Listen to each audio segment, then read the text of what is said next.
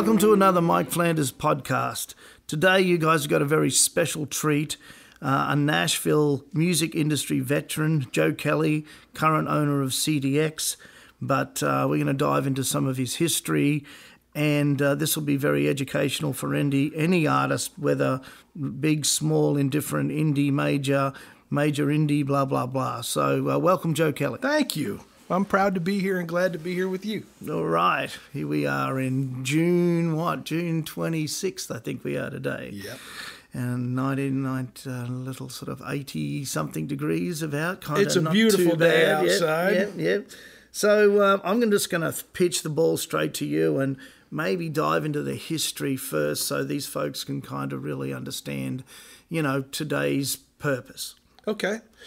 So I come to be here today through a musical family. So my family was into music as a child. And in fact, even before I was born, my parents had a band. Right on. So I grew up toting stuff in and out of clubs and fire halls and dance halls as soon as I was old enough to carry something.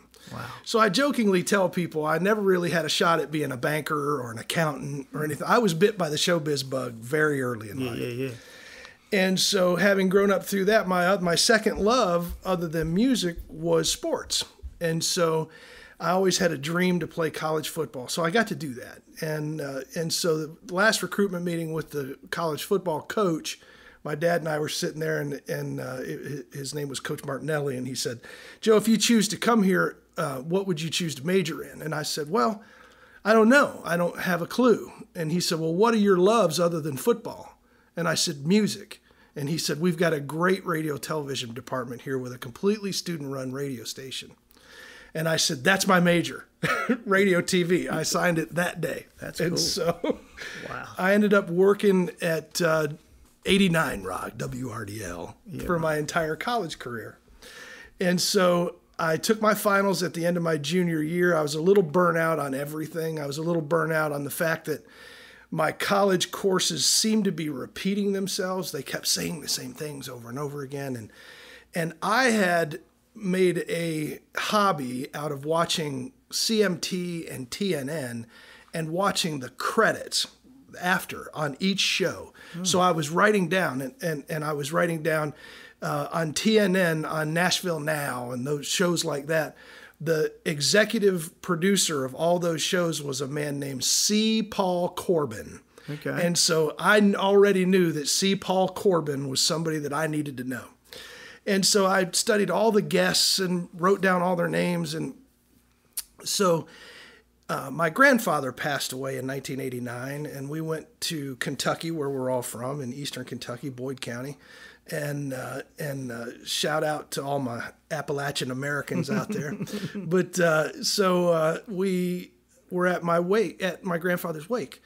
And I had an aunt there who said, "Joe, what are you going to do after college?"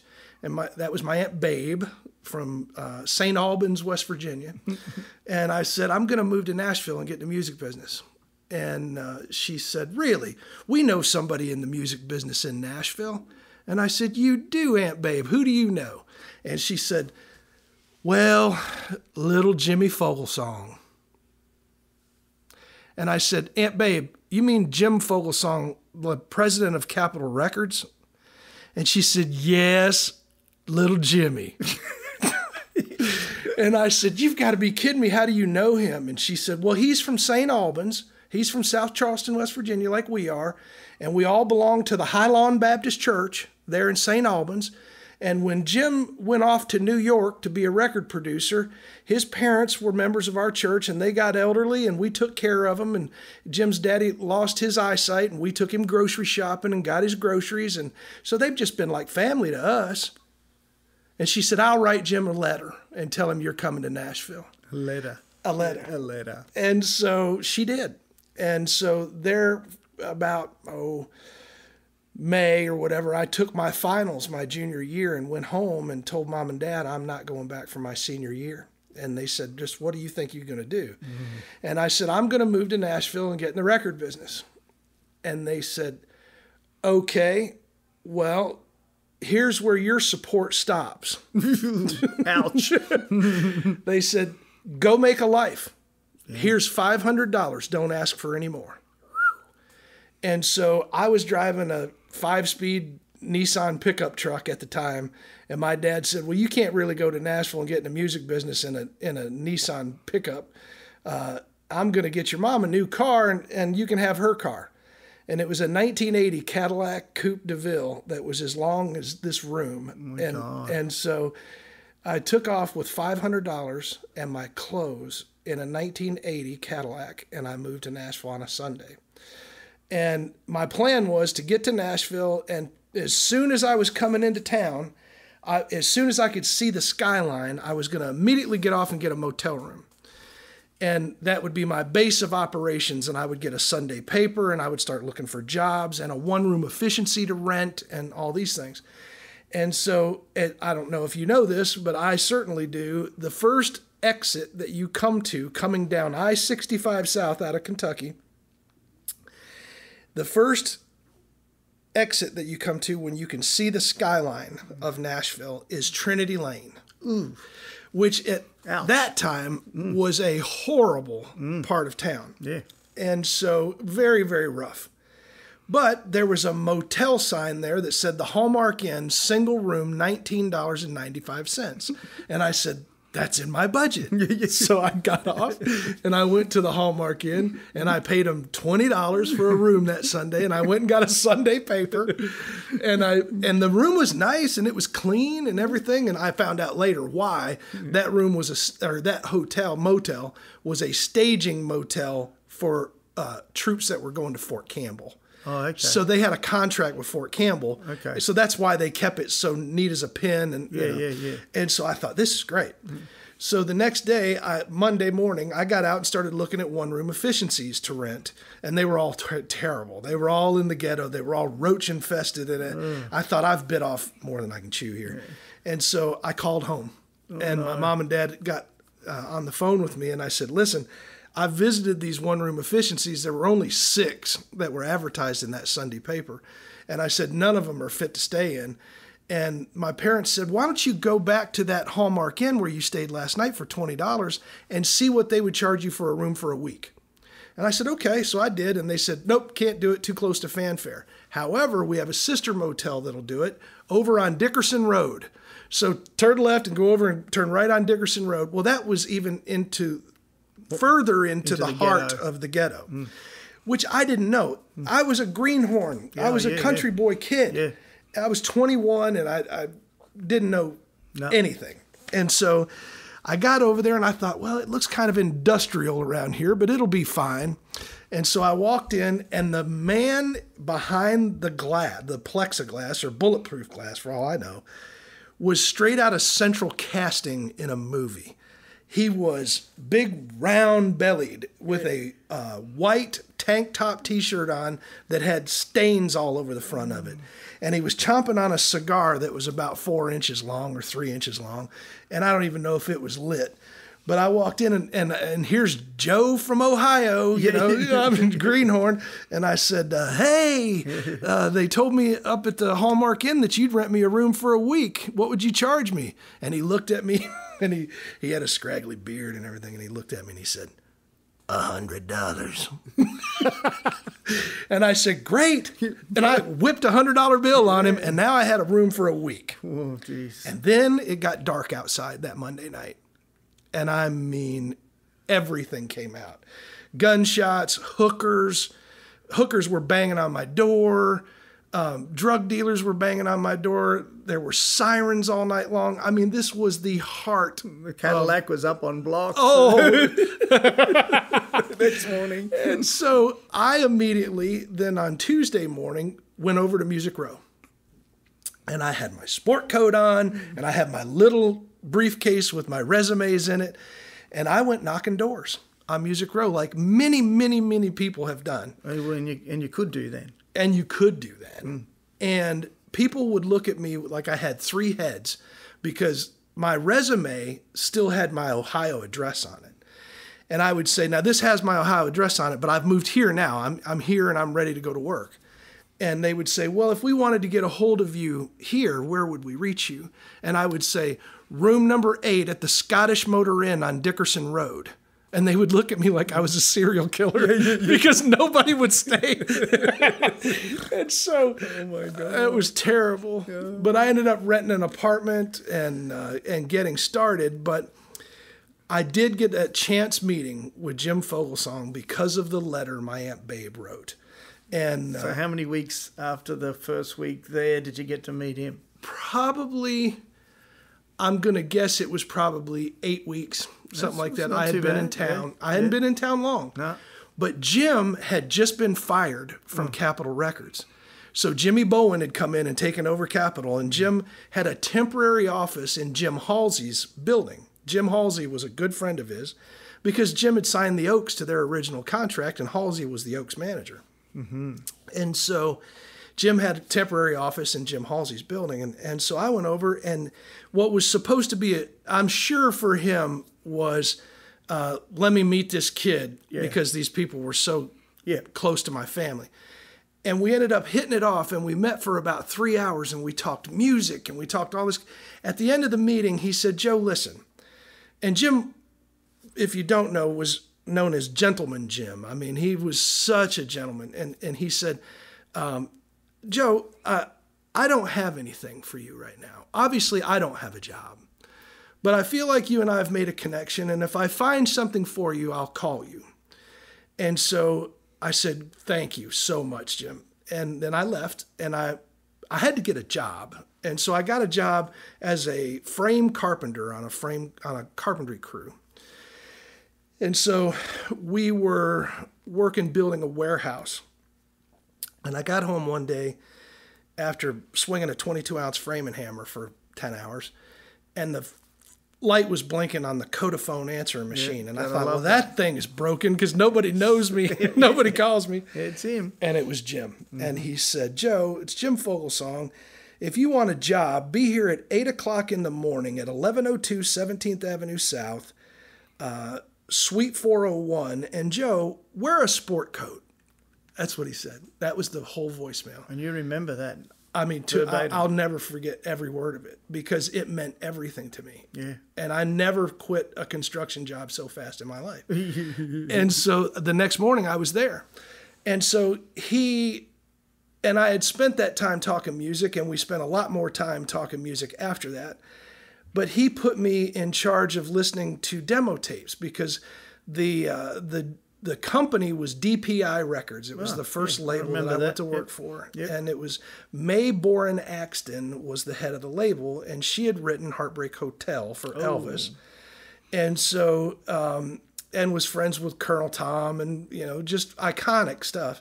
Her son is Hoyt Axton, who wrote Joy to the World for Three Dog Night. And oh, my God. Greenback Dollar for the Kingston Trio, and Snowblind Friend for Steppenwolf, Never Been to Spain. I mean, he wrote so many just classics. Copyrights. Yeah. And so, but Jeremiah Was a Bullfrog was the big one. Yeah, huge. Joy of the World, as big as it gets. And so naturally we signed Hoyt to be the first artist on DPI Records, nepotism at its finest. Yes. But we also signed Mel McDaniel, who was a big deal at that time, and had his hits on Capitol, and he was just out of that deal. And probably Jimmy Bowen cut him loose too. Mm-hmm. But so Jim said, we're looking for songs for these artists, and I want you... So Jim started work for that company also? He did. Okay. He went to work there as the VP of A&R. Gotcha. And so he put me in charge of listening to demos. And he said, you bring me the songs that you think are hits. How cool is that? I'm a 21-year-old kid. Yeah. It was unbelievable. He gave me such immediate credibility because we would go to like Douglas Corner for an artist showcase. Which is sad. It just got shut down. It just got shut down. And so that is terribly sad because it's been such a big part of everybody's lives. But we would go into an artist showcase, which they start at 6 o'clock and they go till 6:30. And, the artist on stage is showcasing for record people, and we would walk in, and I could feel the people in the room saying, who's the young guy with Jim Fogelsong? Yeah, right. It immediately gave me credibility. Of course. And so... Well, you were a set of ears. Right. Mm. What a position to be put in your first gig. Mm. And so then they gave me the CMA directory of radio stations.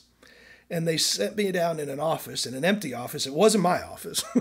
I didn't have one. I was the boy Friday. Yeah. I was getting coffee, Yeah. And so they said, take this directory of radio stations and start calling them and trying to get our records played on these radio stations. So there's 2,000 of them in here. Just call about Mel McDaniel and Hoyt Axton. So that's what I did. For hours and hours and hours, I would call radio stations and ask them to play our music. And so you'd already serviced the songs, obviously. yes.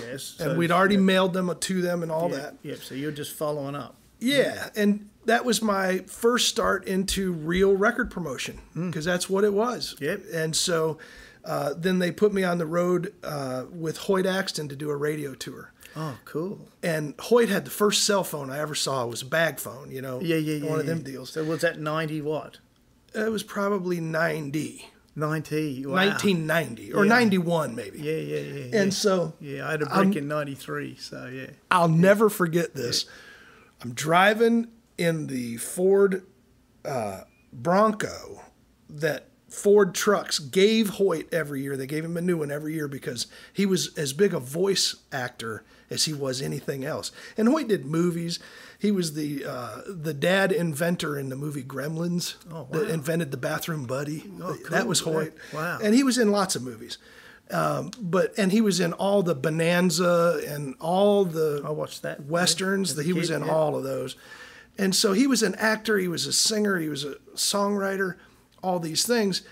But he was also this big voice talent. So he was the guy that did Head for the Mountains of Bush. That was Hoyt that did that. And he made millions of dollars every year doing voice work. Jeez. So he did Ford trucks. So they gave him a new truck every year, so he got a Bronco. So I'm driving the Bronco.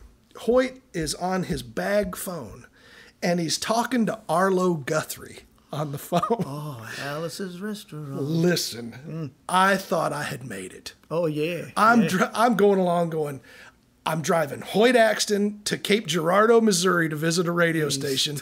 He's talking to Arlo Guthrie on the...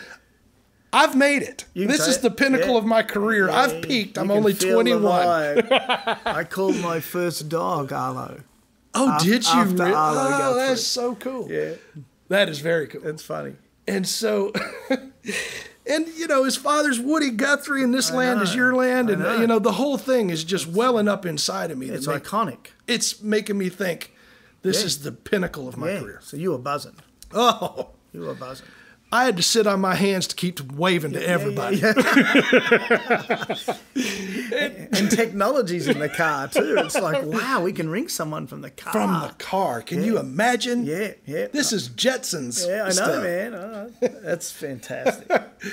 So about 2 years in, the company folded. Ouch. And I was on the street. And so it was funded by a Texas oil man, and as billionaires often do, they get enamored by something else, and they go to fly helicopters or airplanes or do something else with their money and their time. Yeah. And this isn't making sense to me, and now I'm involved in something I don't really understand, and that's what happens. Yep. And it happened to us. Yep. Well, in the meantime, in March of 1991, Paul Lovelace and Charlie Douglas had founded and started a company called CDX.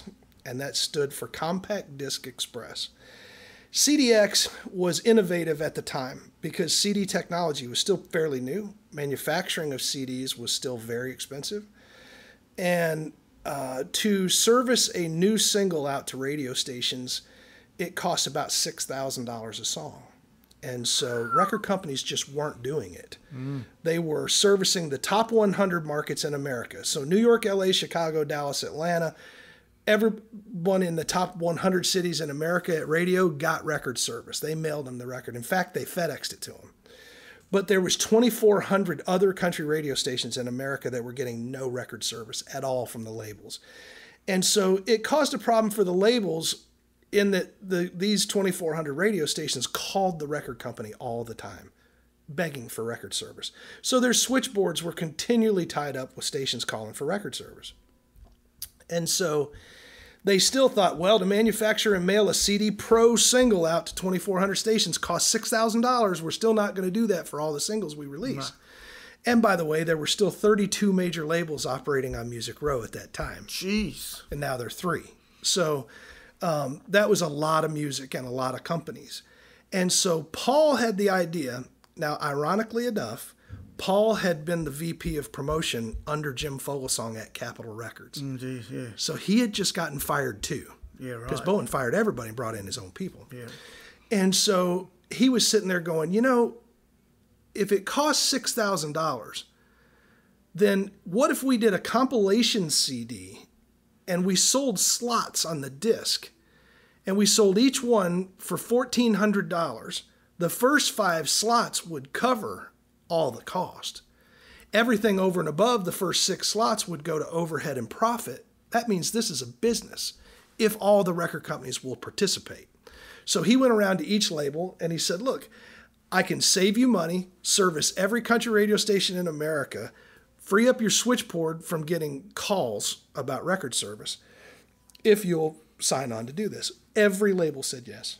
Every one of them. Every last one of them. Jeez. And so it was amazing.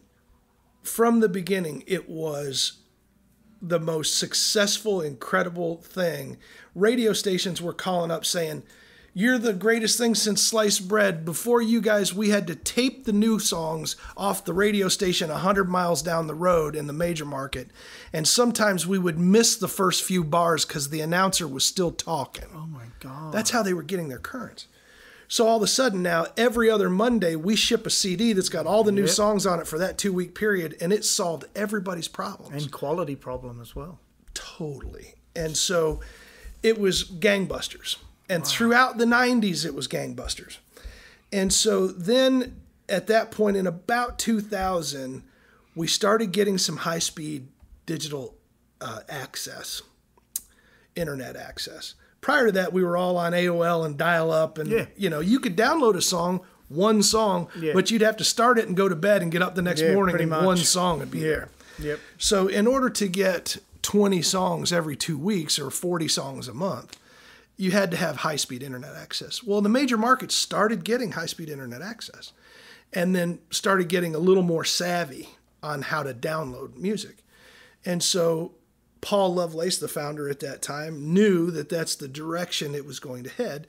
So he started trying to acquire the email addresses of every country radio station and country programmer in America. So he started putting a bounce back card in the CD mailing. Hey, this is Paul from CDX, we need your email address. We had radio stations literally in the year 2000 fax us their email address.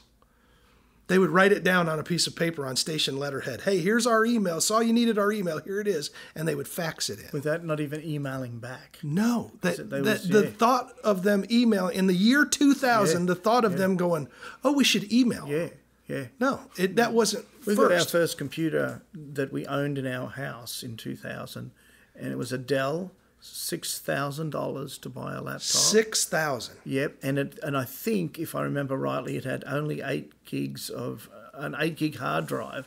And I said to my wife, "How will we ever fill that up?" Now we have terabytes of space. It's amazing.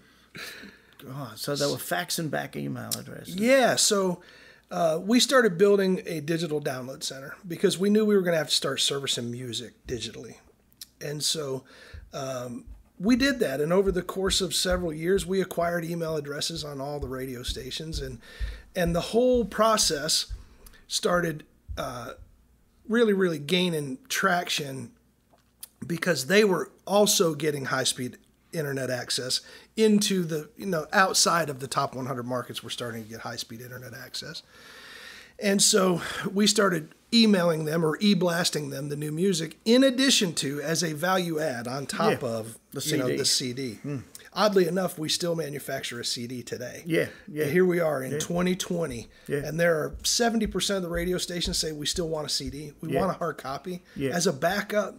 Something that goes down in the control room, a computer crashes, we got to stay on the air. We need CD backups. So we send it to them, and we continue to poll people and ask them if they still use it and need it, and they do. They say things like, hey, we can put the CD in and track through on our commutes to and from the radio station and keep up with new music. Or we can throw the CD in and let it play on repeat all day long and see what songs we're singing in the shower the next morning. Jeez. It's interesting to people. Yeah. You know, it's a way for them to keep up, because if it's just a digital download, then that's about 5 steps that they've got to go through to click, open, go through, drag it, move it, put it in the right folder, open the right player. It's a bunch of clicks. With a CD, zipper in. You get accidental listens by being on that CD that you wouldn't get if it were a digital only delivery. Yeah, right. You know? So we feel like that we are the most complete way to service a song to radio stations that exists, because we do it digitally and we do the hard copy CD. I think a really valuable piece of information is just, you know, and this is probably digressing a little bit for you, but okay, brand new country artist comes along, she understands a little bit about the industry, but she's not fully. She's trying to figure out, okay, I've made a record, I've got an Instagram page, I've got a Facebook page, and they start building their own presence, and then they find out, oh, there's a service that covers now, 250 stations still?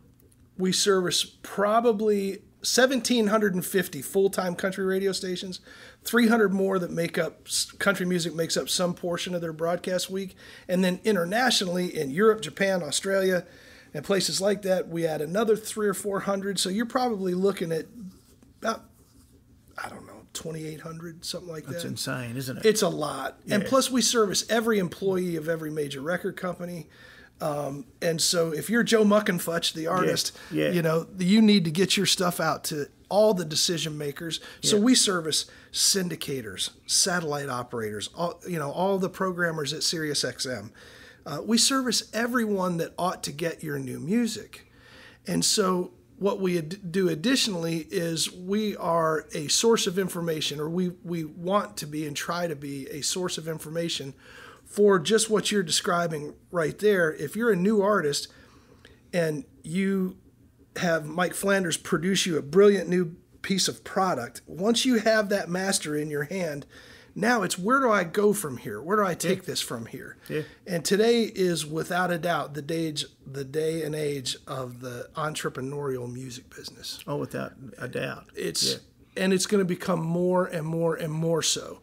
The major record companies are always going to be there, and they're great at what they do. Of course. And so if you want to get airplay on iHeart and Cumulus and Entercom, and you want to be on those radio stations in the top 100 markets of America, then your plan better be a joint venture or a signing to Universal, Warner Brothers, or Sony. That's the end of the story. Now, can you create a career that is sustainable where you can gross $1 million a year and net $100,000 a year and sustain yourself as an artist, a touring artist in the music business, without becoming a star? Yes, you can. And if you just want to make your living full-time in music and you want to make 6 figures, then there is a plan for you to follow to do that. And it's not that difficult. You just have to follow the steps. And have enough money to fund it. Right. It does take a little money in the beginning to get things started. Nothing is free. But no business that you start from the beginning, even if you go back swinging that hammer, that guy needs a supplier, that guy needs the tools. These are tools, and I think people really forget, oh, I can do this on my laptop, and I can do this, and I can... Well, you can to a certain point, but you've got to invest in yourself. You have to. Making the record, you're investing in yourself. And unfortunately, a lot of people stop there and go, oh, well, I've got a distributor, or I've got this, and that's just baby step 1, you know. Where's 2, where's 3, where's 4, and how do you get 200 people that want to pay even $10 to come and see you in a room, you know? And this is where it all starts. And I think a lot of these podcasts, I've been kind of, you know, touching the surfaces of all these areas, and the more diverse people we talk to, and having someone that's had really, you're nearly, I suppose, in the 35 years then, really, you know, playing this game, you know. And like me, I mean, my diaries date back to 1980 as a live player, and what, someone said to me last year, they said, Mike, forget everything we kind of learned the last 25 years, and now we have to relearn the next 5 years going forward, the new business. Right. And I think there's so many people here in this town that are so sharp with understanding their ability to earn. I'll never forget this saying, and this would have been 6 or 7 years ago. I was down at the drummer Steve Brewster's house, and my son Ben was on the session, and he would have probably been 18 at the time, or he's 26-ish, so I'd say he was 20. And he said, Ben, you have to understand what the new musician is. And I thought, well, someone like him that had seen Nashville, the Cartage, different guys setting his drums up in different areas. Getting triple scale. Yes, is now seeing that he's built a facility in his home, and he understands that for him to survive, and look at the pandemic that we're going through now, listeners, he's survived, I've survived, because we have learnt to operate in this smaller realm, having our own equipment in our home, and being able to connect with people on a really good creative level. No question. I write songs with a guy texting, and then finally we may get together or we may not. He might nut it out and he might send me a voice memo. Hey, here's the kind of, here's the melodic structure, blah, blah, blah. So whoever thought that we'd even be communicating that way, writing? But imagine the changes that Clive Davis has seen. Oh, unbelievable. Yeah. He's adapted to change. Yes. In every single change. And so let's just look at the formats. We went from vinyl. Yep. Okay. And then we went back. to... yeah, now it's back. And then we went to 8-track tape, and we went to cassette tape, and then we went to CD, and then we went to a digital file, and then everybody's phones filled up with digital files where they couldn't take a picture, and they go, wait, I don't want the file anymore. I just want access. Yes. So now it's an access model. Yes. And if you look at the number of years between format changes of what we delivered music to the consumer usually on. 10 at a time, isn't it? It's about 10 at a time. But I mean, this technical digital age went so fast. It's unbelievable. And so I think we're here for a while. Yes. I think access... And it's coming back. The numbers are changing in the publishing world. They're monetizing Facebook. They're doing all these things now. All those things are getting better, and they will continue to get better. So I think the business is on the up and up, and I think it's in a very positive turnaround. I think it's in a very healthy place. Even I think the pandemic made us actually probably... It sure hurt people, without a doubt, but it also gave people realization again. And they thought, well, here I am on my own. I'm stuck somewhere. I am creative, or I am, whether you're creative business or creative, musically, creatively, however that wants to flow, and join those two, hands together. People have realized that they can work on their abilities a lot easier, even though we all started when that shift happened. We all were I was terrified for a minute. Well, we took a dollars business and let it become a pennies business for a while. Yep. And so I left CDX in 99 and went to work for record companies. I also bought a nightclub during those years and owned a country honky tonk from 96 to 2006, which was brilliant. And so I think well, that's a good turning point. So then you came back, but then you also saw a technological change that no one else saw. We were talking about it. Right. The first time I ever sat down with you, I told you, a concept in my mind, and you were already building the concept, and now you have a patent on the concept. I do. And so Paul Lovelace was the sole remaining founder of CDX.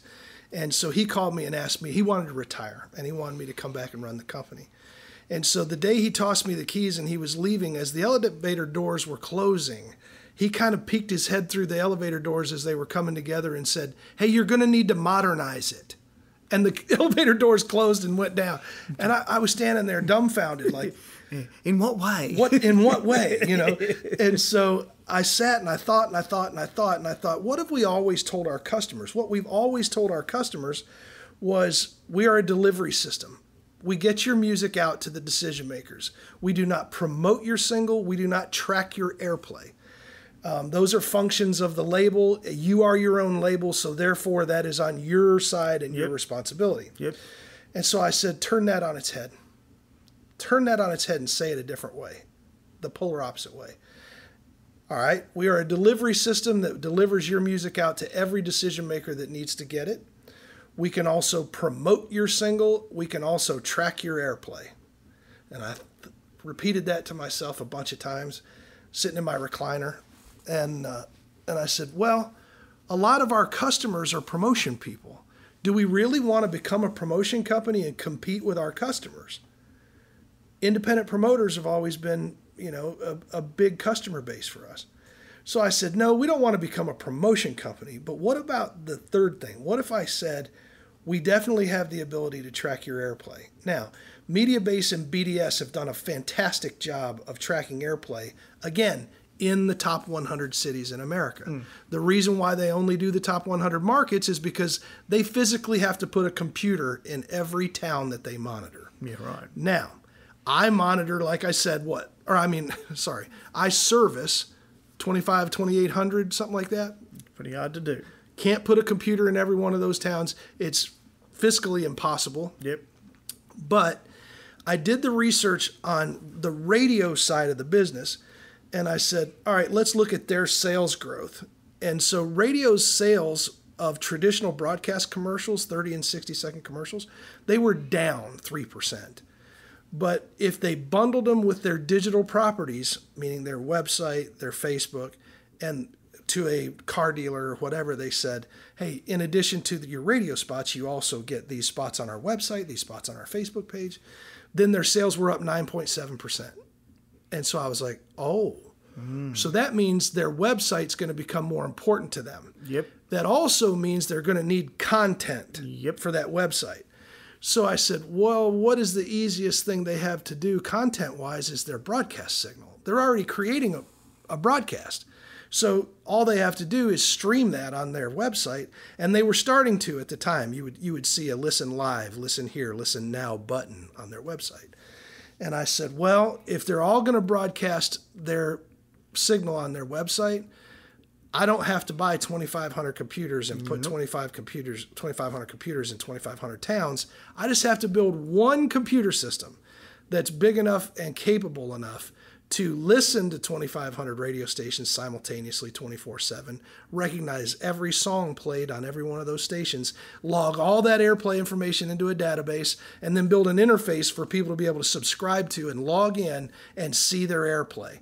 That way, they can geo-target their touring. They can geo-target their Facebook and Google ads.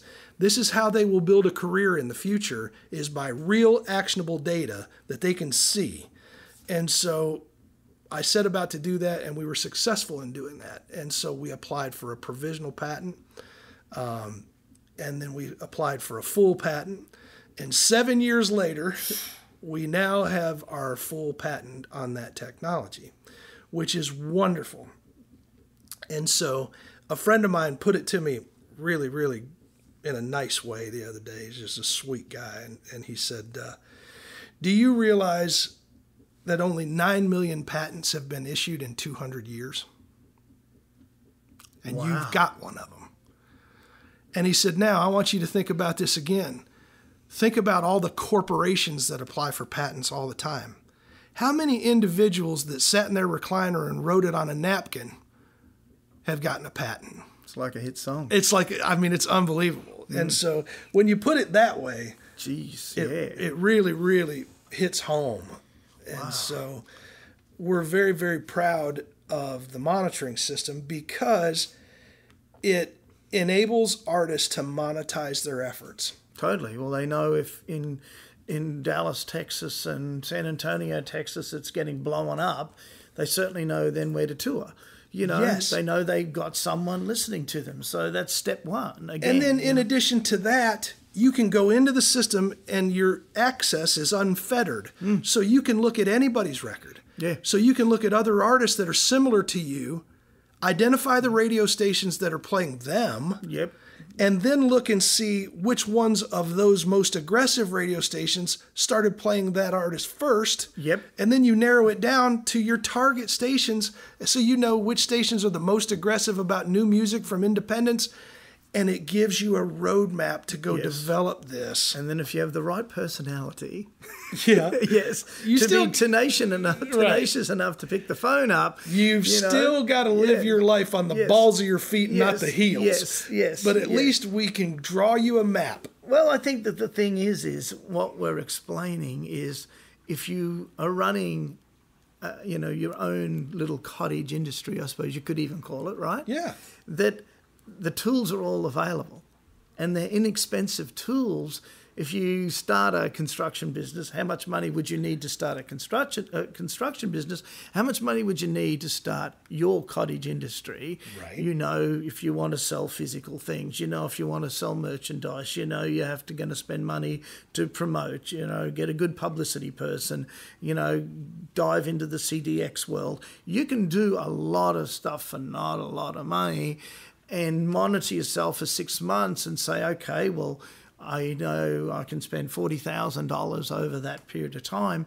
Correct. And if you then are blowing up in a state like Texas, they're very passionate about, music. And there's still a ton of venues to play. And you can, Texas artists, as we know it, can play Texas and never leave Texas. So, Sure. And that's just an example. So if you obviously can build a brand and build it in a big state like that, you can all of a sudden make a living doing it. one of the other things that this lent itself to is charts. And so a chart is the tool or the barometer that we all in the record business have been taught to use as a measurement tool for success and failure. Yep. And so whenever you're collecting this kind of airplay data, it naturally lends itself to a chart. Hey, we got all the records out there. We're tracking them all over the country. Let's see if we ranked them 1 to however many, who's getting the most and who's getting the least airplay, or detections or spins, as we call it in the music business. And so we started doing a mainstream country chart right away. And it was interesting, the difference between Billboard's chart and All Access's chart or Country Aircheck's chart in country music.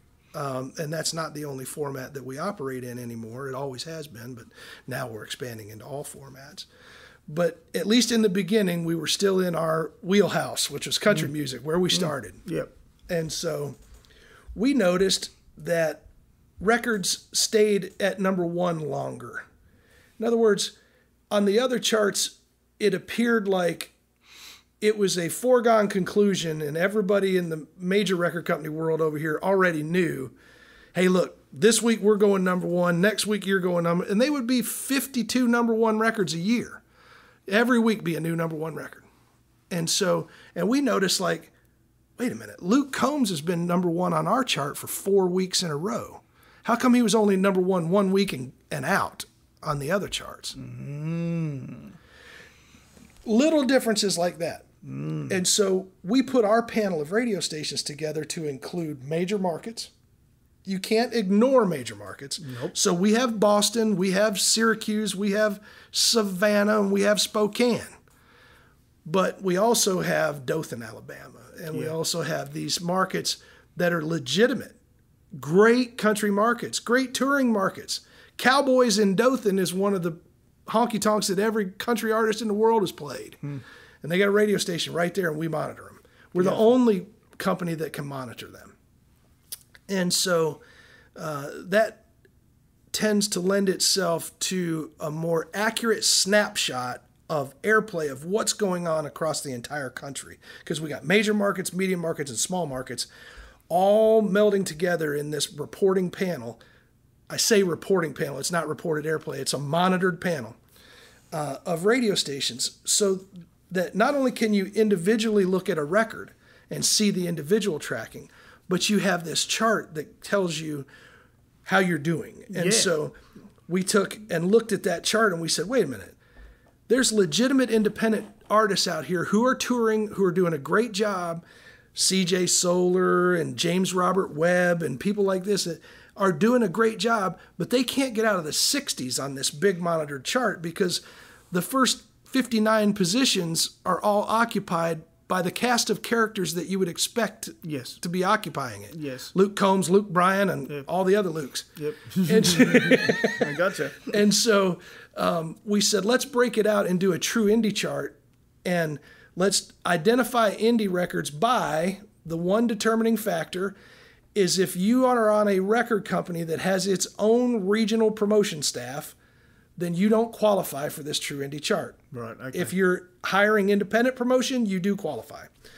And so all of a sudden we're seeing artists like CJ Solar and Dylan Jacobson and James Robert Webb having #1 records on a nationally monitored chart, which we call the True Indie chart. Yes. And we're publishing a True Indie countdown show on Facebook with Center Stage Magazine, and we're bringing all this attention and all this light to independent artists who are out there doing the real thing, and we're giving them an opportunity to compete for a top 10, a top 5, and #1, and not having to compete with Luke Combs. That's right. Whose record company is spending millions of dollars to achieve that airplay. Yes. And so it gives it a more fair and equitable playing field for these artists to compete. And motivation for them to then work harder because they see results. And I think that's the hardest thing is sometimes we keep chipping away at that massive brick wall and we go, we're not even making a hole in it, you know. But then you see that, you will spend more money, you will spend more energy because energy will come to your body in excitement. And I think that's the thing that we all got in this for. Yes. To be motivated and excited about music and great songs. And I think that, you know, having this available to people, you know, gives them so much more motivation. And I think that's the missing piece. I think we all, you know, when we started to realise what we could do with our laptops, you know, I mean, that and then all these other plugins that all accessibility for people, they know they have. And if their tool then can show them that result, it's a whole different game, isn't it? You know? It totally is. You know, and I laughed when you were saying that because one of the best lines I've ever heard, I didn't write this, but somebody, I don't even remember who said it, and I hate that I don't remember, but somebody said, well, what you've done with the invention of traction is shown us the right wall to bang our heads against. Yeah. Yeah. You know, it's still going to be work. It's still going to be a struggle. You're still going to bang your head against a wall, but at least what we've done is identified and showed you the right wall to bang your head against and put your shoulder against and to push to try and you know, achieve what you want to achieve in the music business. Yeah. It's beautiful. But that's dead true. And I think, you know, we all laugh as you and I have both grown up inside these, you know, the bowels of this industry. You know, I've worked with artists that the ink's not even dry on their contract and their ego's already killing their career, you know. I think, you know, the beautiful thing is having these things available to people that are prepared to work, people that actually are talented, you know, have enough money to drive their little ship forward. You know, as I said, I was talking to an artist that I worked with years back and finally just got his master recordings back from the major, and he was excited. He, you know, included me in his post yesterday, and he was so excited to see these old records that he's controlling coming out. And as I said before we jumped on this interview, you know, he's happy if he can now get 100 people in a room paying $10, you know, and that is a business. But those masters have probably never been available digitally. Probably weren't. Yeah. And so now the opportunity is there to monetize them through that. Yeah. It's amazing. And I was excited to see even the original artwork and everything that we had worked on back in the day, you know. But, you know, they've always been, you know, incredibly highs and lows in what we do. I think that the highs come when we achieve things we never thought we were going to achieve. And if we've got mile markers like you've started to set for individuals, at least they've got something now to go, this money I've spent is gone, it's good money I've spent.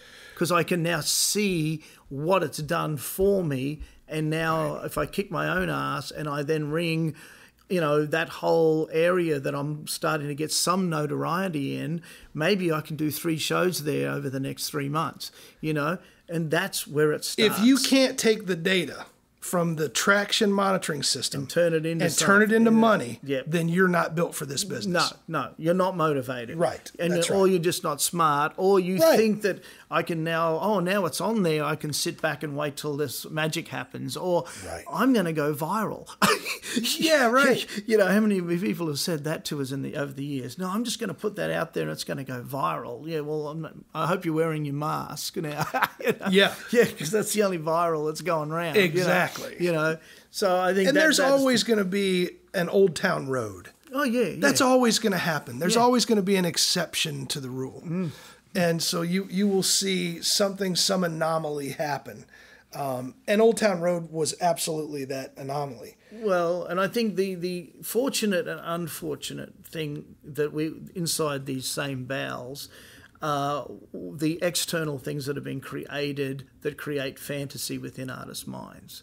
Right. The Voice, American Idol. Sure. The things that they've gone, okay, and you've seen the money machine then really kick into what's possible for some people.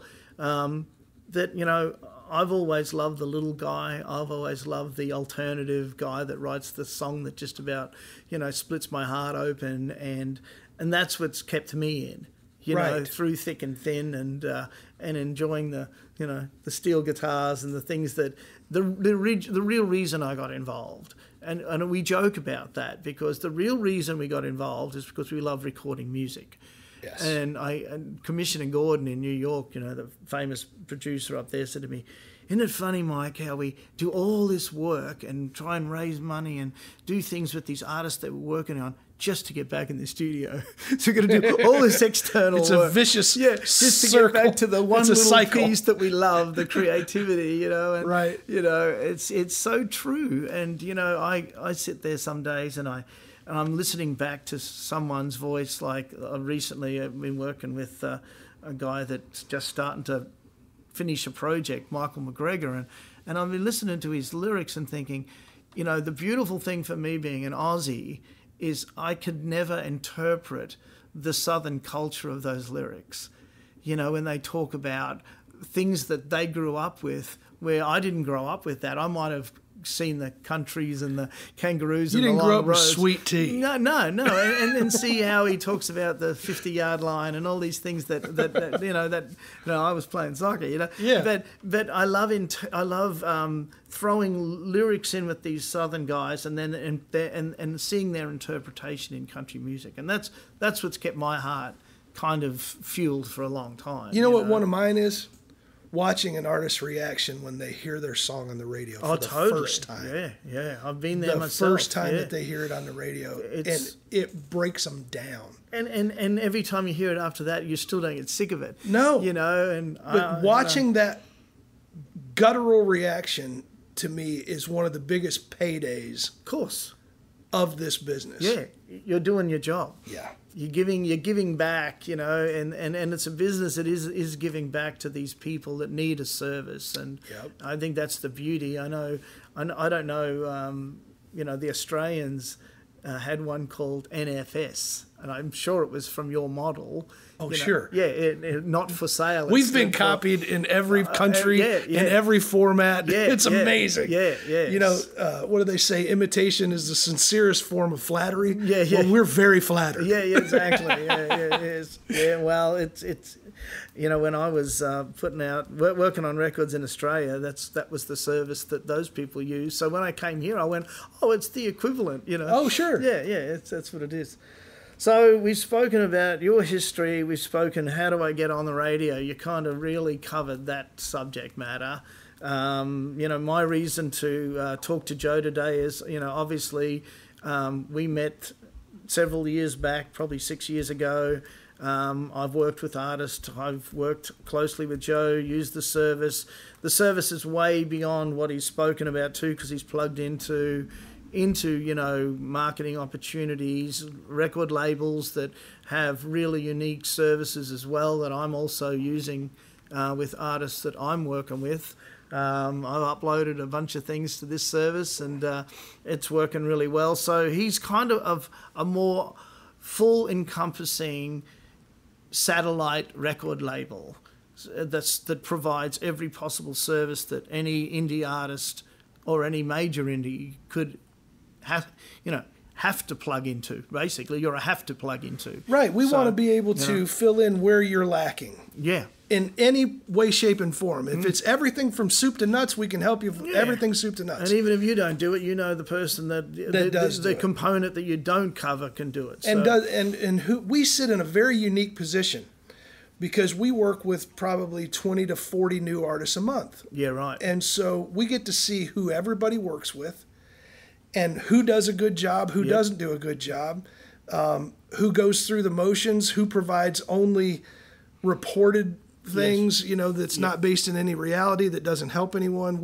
We know who does what in every way, shape, and form. So we can help our customers navigate through a very, very turbulent waters.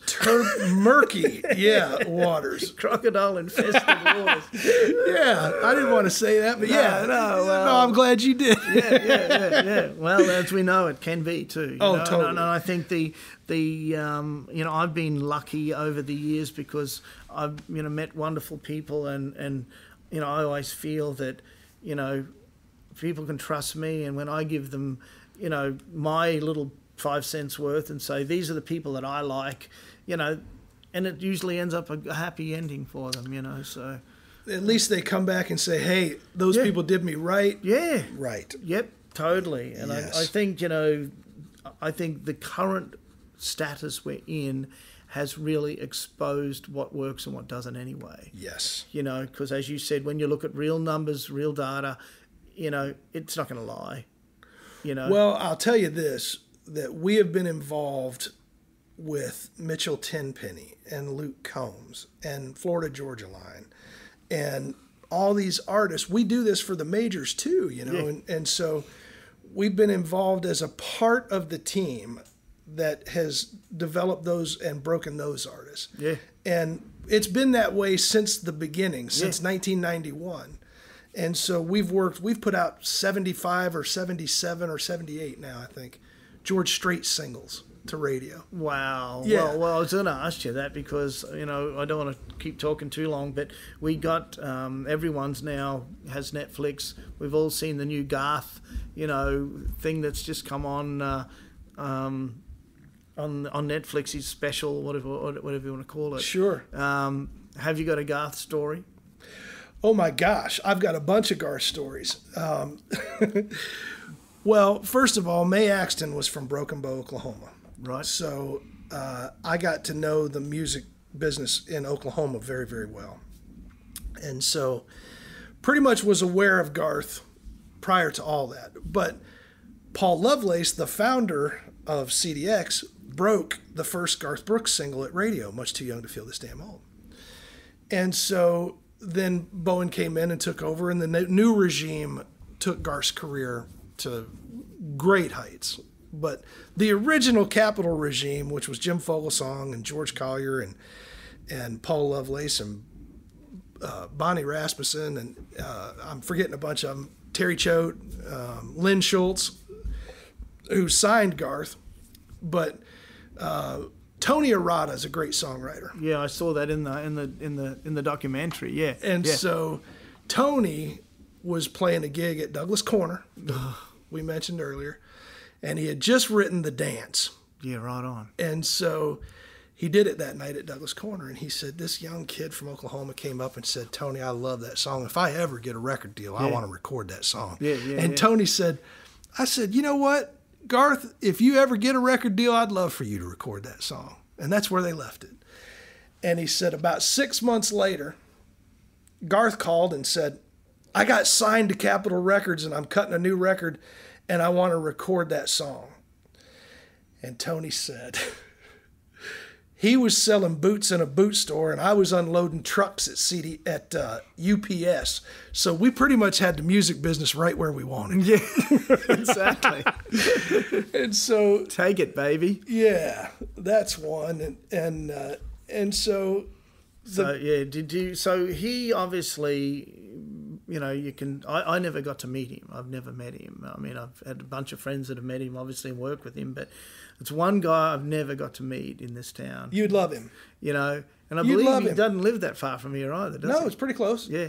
So, and, you know, everybody's... And Randy Menard's in the next street. Oh, is he really? Yeah. Randy's there. Yeah. Which runs his Pearl, right? Yeah. Yeah. Pearl Records. Yeah. We could throw a rock from the front of my place and hit Randy's house.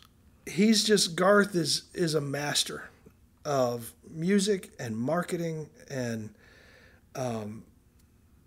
being a superstar. He's a master at it. Yeah. And one time during country radio seminar, and this is years ago, but they have the New Faces show. They used to have the Super Faces show during country radio seminar. So one night would be the New Faces show, and another night there would be a concert that was one artist instead of a string of them. Mm-hmm. And that one artist would be a superstar.